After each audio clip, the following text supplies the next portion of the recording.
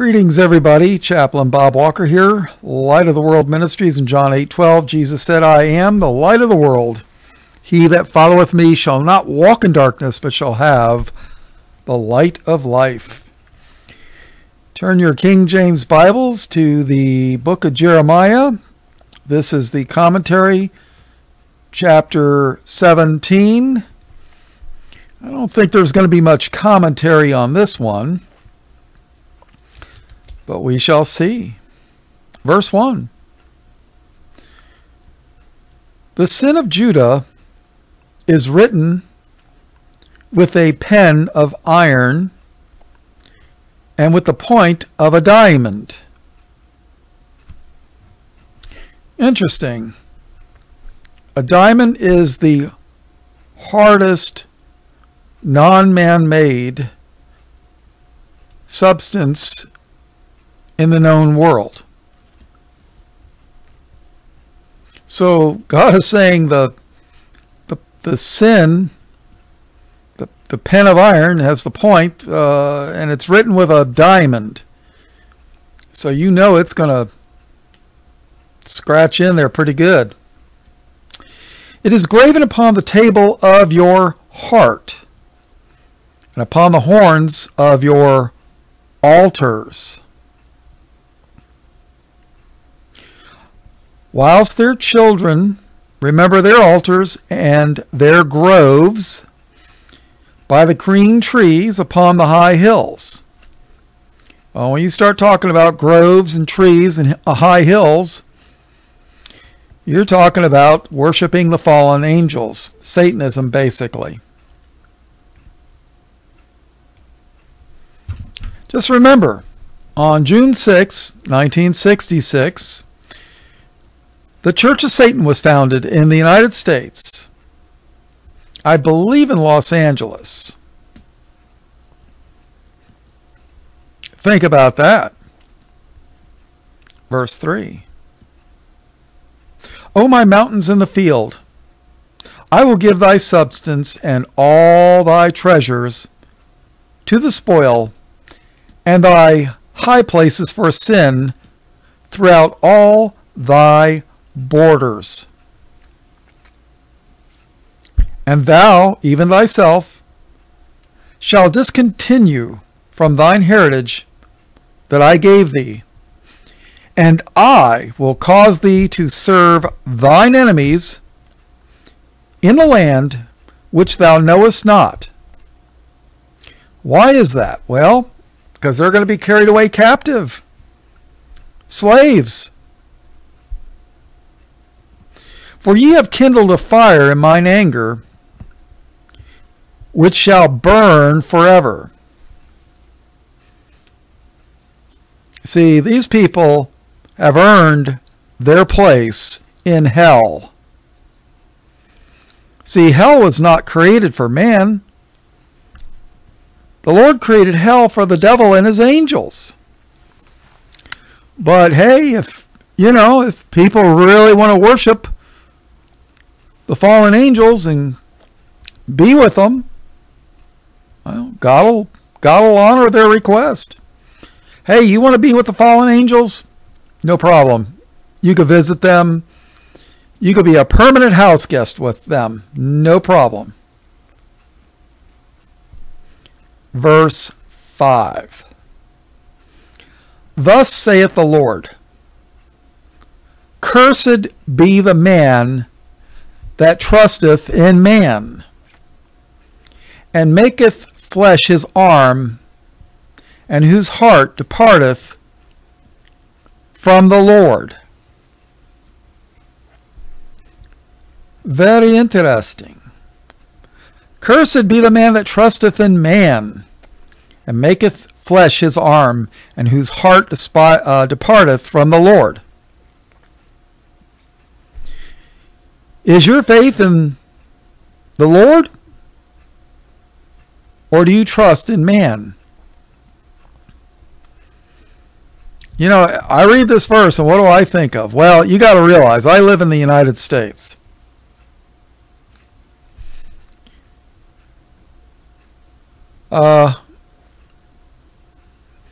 I guess when I read this, I'm thinking of all the people that are disappointed that Donald Trump didn't win so that he could save America. Little do they know, there's not a lot of difference between Donald and Biden. One, you go to hell slowly, and the other, you go to hell quick. I mean, Donald's not a Christian. I mean, granted, at least, his pick for the Secretary of Education's not a, let's just say the angels that went to go see Lot, where Lot lived, where the Lord rained down fire and brimstone. Yeah. At least Donald's pick for that wasn't one of them.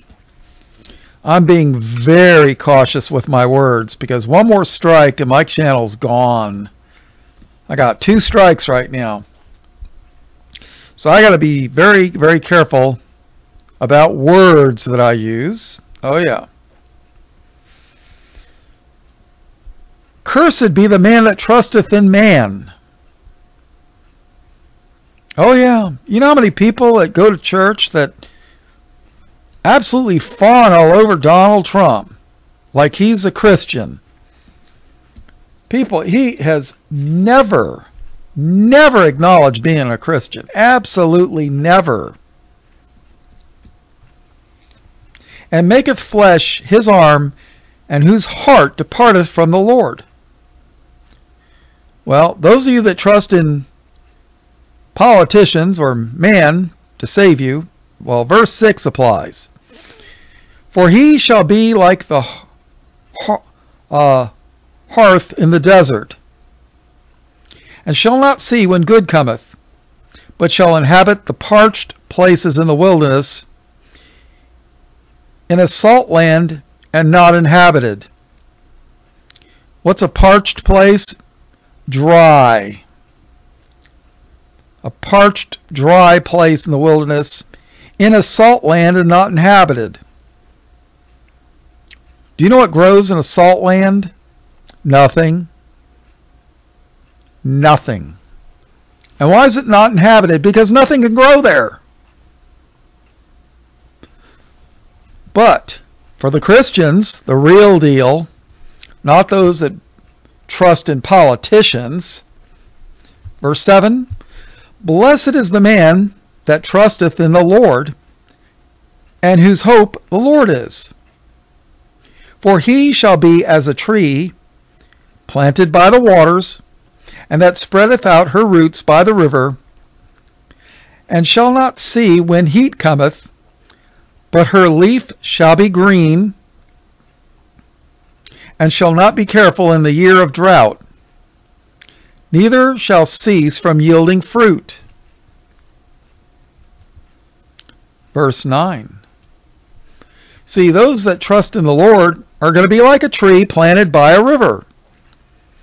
And even when the rest of the land is in a drought, well, that tree is going to have enough water to get by and is going to yield fruit. Because Christians are supposed to yield fruit. But verse 9 says, the heart is deceitful above all things, and desperately wicked. Who can know it? And the answer to that is the Lord. You always hear people say, oh, follow your heart. Follow your heart. Yeah. The heart is deceitful above all things and desperately wicked. Who can know it? I, the Lord, search the heart. I try the reins, even to give every man according to his ways and according to the fruit of his doings. As the partridge, a bird, sitteth on eggs and hatcheth them not, so he that getteth riches, and not by right, Oh, yeah. You know, it's like the mama bird sits on the eggs, but they never hatch. No fruit, wasted time, is like unto a person that got riches, but they didn't get them the right way. They got them the wrong way. So he that getteth riches, and not by right, shall leave them in the midst of his days, and at his end shall be a fool. What good are riches in this life when you die? You're going to leave them behind. You know, I was a volunteer chaplain at the South Florida Veterans Cemetery, and let me tell you what, I never saw a casket with a trailer behind it. Ever heard the expression, you can't take it with you when you go? Well, you can't. And at your end shall be a fool. What good is gaining the whole world if you lose your soul and go to the wrong place? Well, Jesus asked that question. Mark 8:36. For what shall it profit a man if he shall gain the whole world and lose his own soul? Matthew 16:26. For what is a man profited if he shall gain the whole world and lose his own soul? Or what shall a man give in exchange for his soul? Good question. So he that getteth riches, and not by right, shall leave them in the midst of his days, and at his end shall be a fool. Remember the story, not parable, story of the rich man and Lazarus?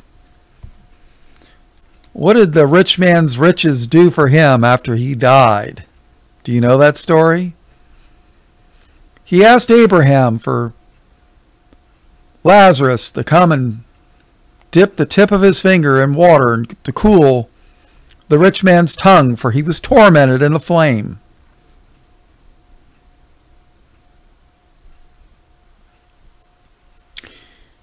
Verse 12. Now, I believe this is for believers. A glorious high throne from the beginning is the place of our sanctuary.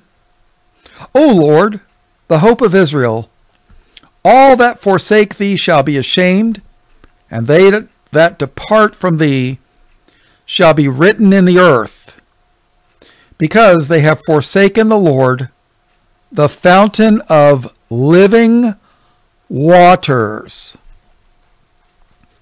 Didn't Jesus say he was talked to the Samaritan woman at the well about living waters? Living waters is talked about in the book of Revelation. Oh yeah. Jesus said in John 7:38, He that believeth on me,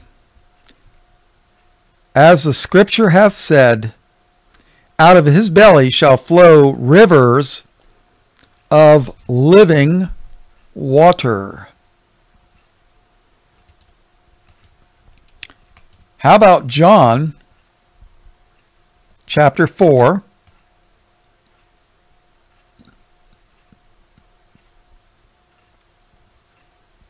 I guess we'll read from verse 1. When therefore the Lord knew how the Pharisees had heard that Jesus made and baptized more disciples than John, though Jesus himself baptized not, but his disciples, he left Judea and departed again into Galilee. For he must needs go through Samaria. Then cometh he to a city of Samaria, which is called Sychar, near to the parcel of ground that Jacob gave to his son Joseph. Now Jacob's well was there. Do you know there was a well there that Jacob had, evidently Jacob had the well dug.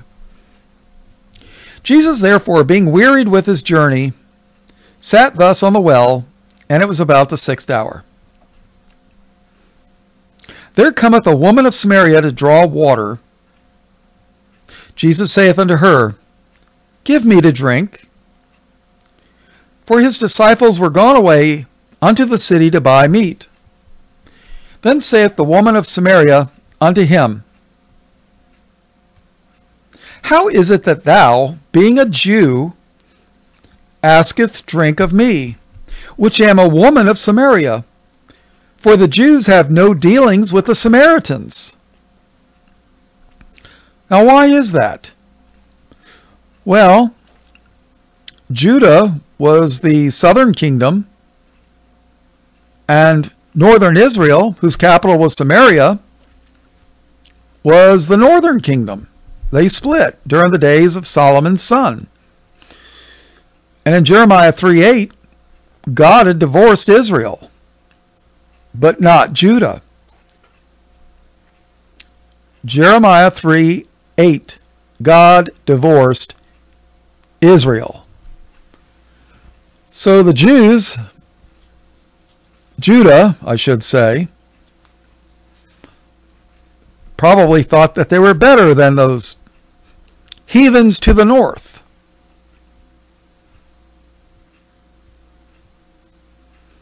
Then saith the woman of Samaria unto him, How is it that thou, being a Jew, asketh drink of me, which am a woman of Samaria? For the Jews have no dealings with the Samaritans.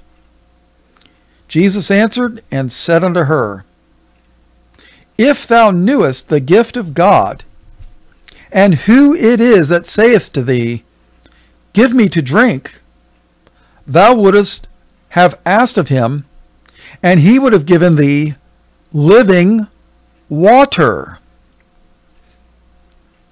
The woman saith unto him, Sir, thou hast nothing to draw with, and the well is deep. From whence then hast thou that living water? Listen to this carefully, verse 12.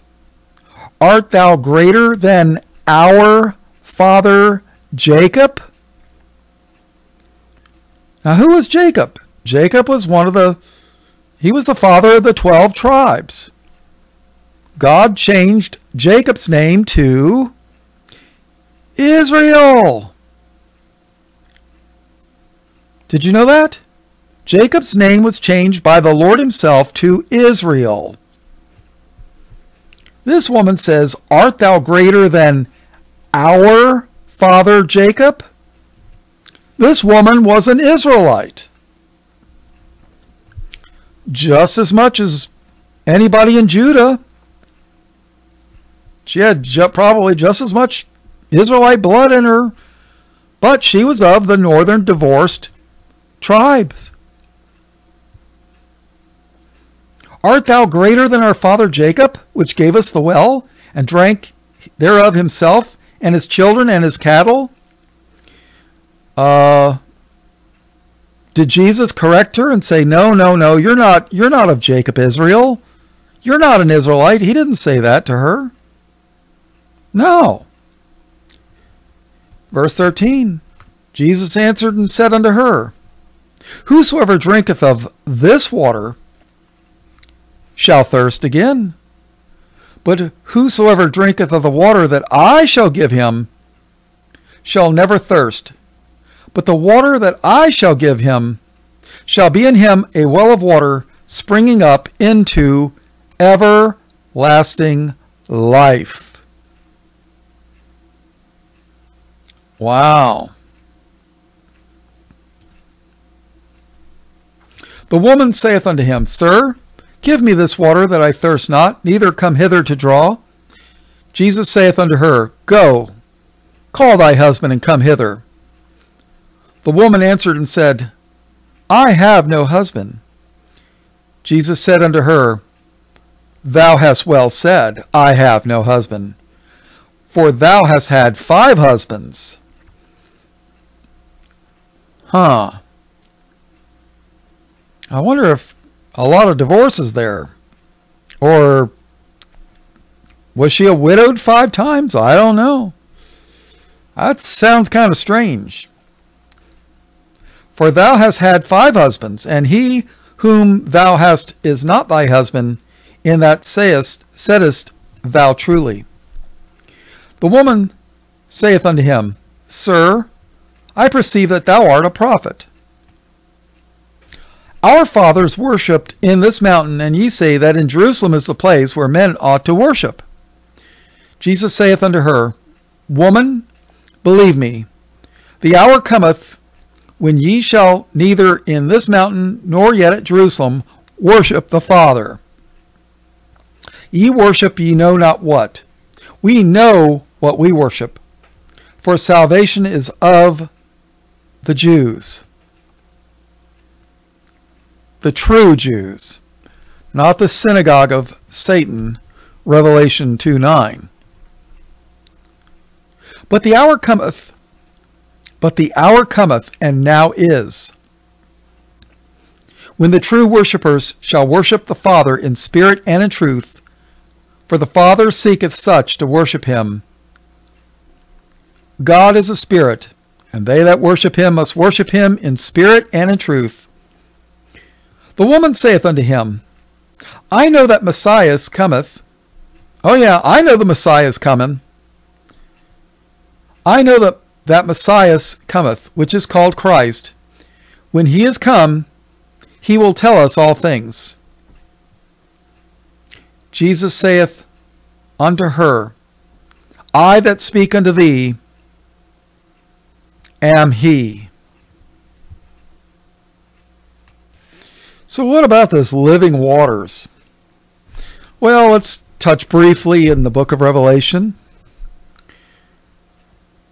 7:17. For the Lamb, which is in the midst of the throne, shall feed them, and shall lead them unto living fountains of waters, and God shall wipe away all tears from their eyes. Okay. Revelation 21:6. And he said unto me, It is done. I am Alpha and Omega, the beginning and the end.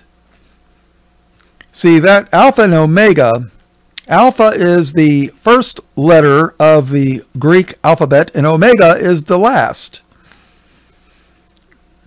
Well, your Hebrew roots deceivers will try to make you think, oh no, that's wrong. It's not the Alpha and Omega. It's the Aleph Tav. No, it's the Alpha and the Omega. The New Testament was written in Greek. Guess what the second letter of the Greek alphabet is? Beta. The first letter is Alpha. The second letter is Beta. Alpha, Beta. Alphabet. That's where we get the word alphabet.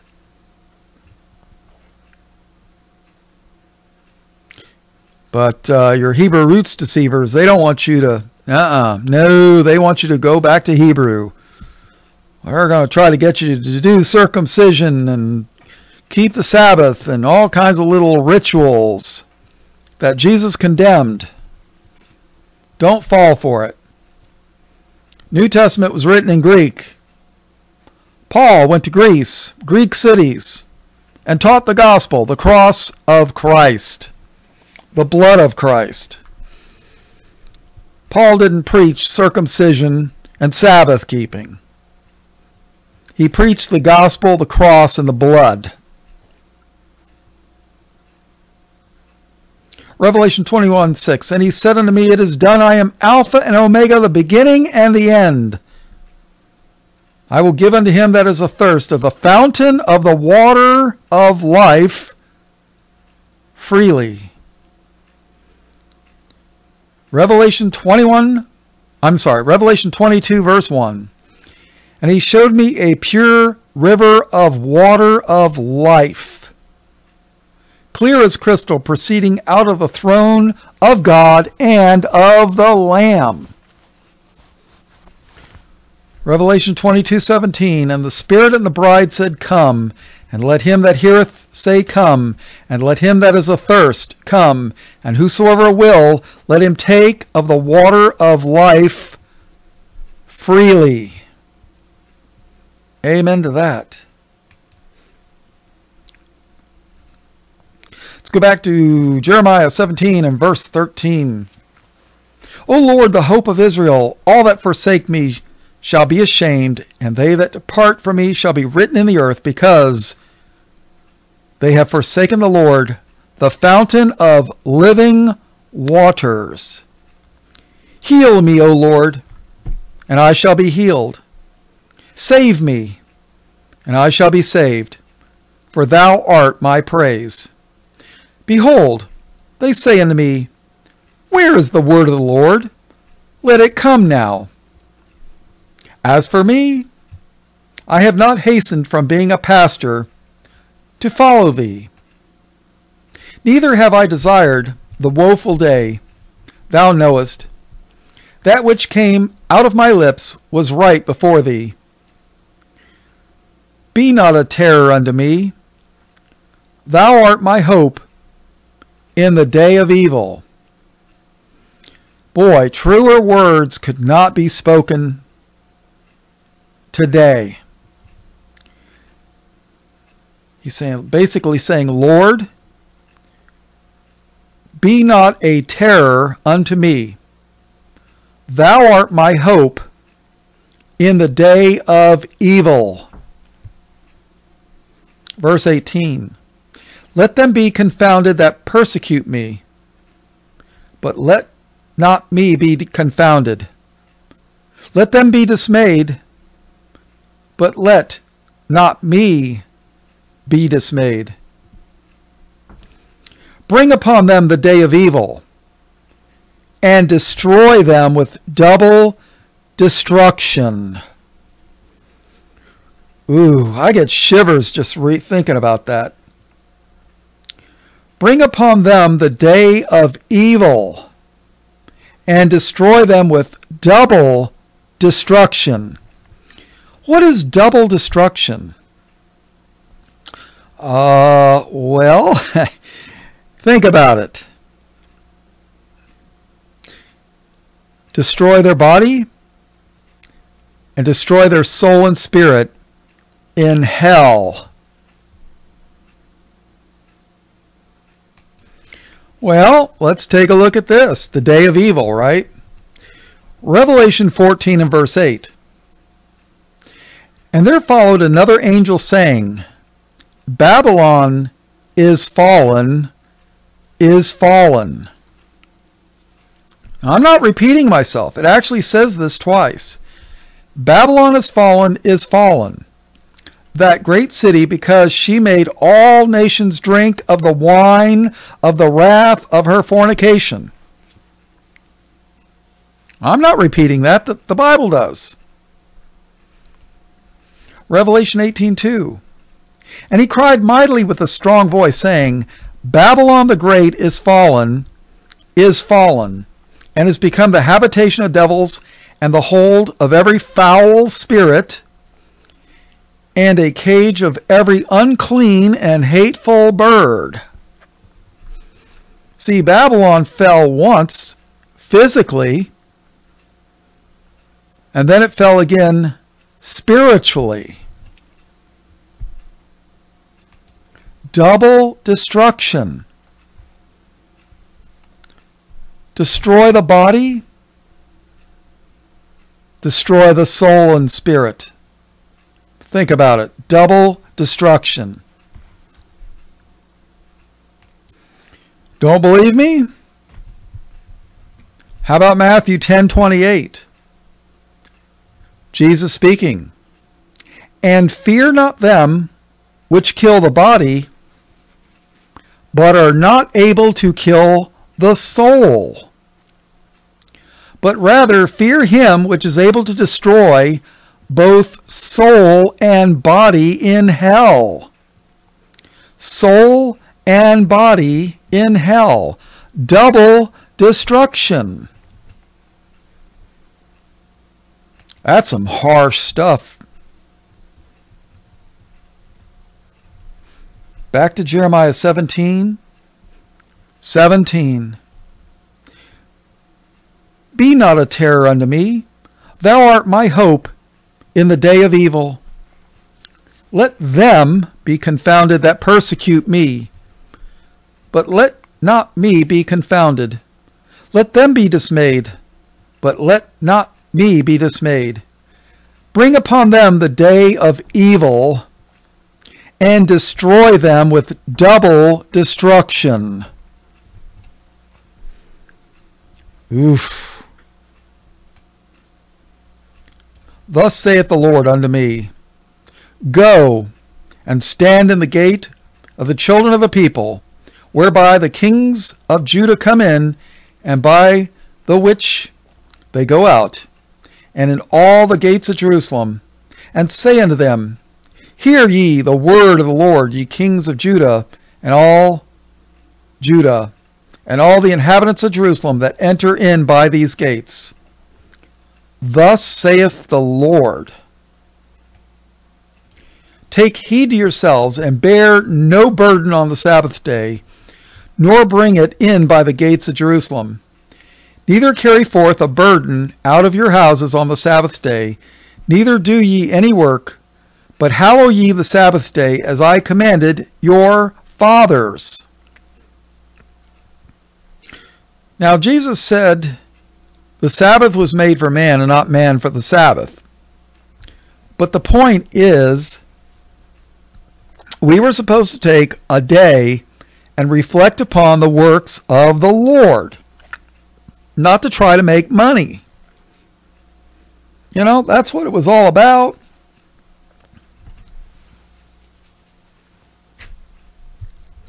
But hallow ye the Sabbath day, as I commanded your fathers. But they obeyed not, neither inclined their ear, but made their necks stiff, that they might not hear, nor receive instruction.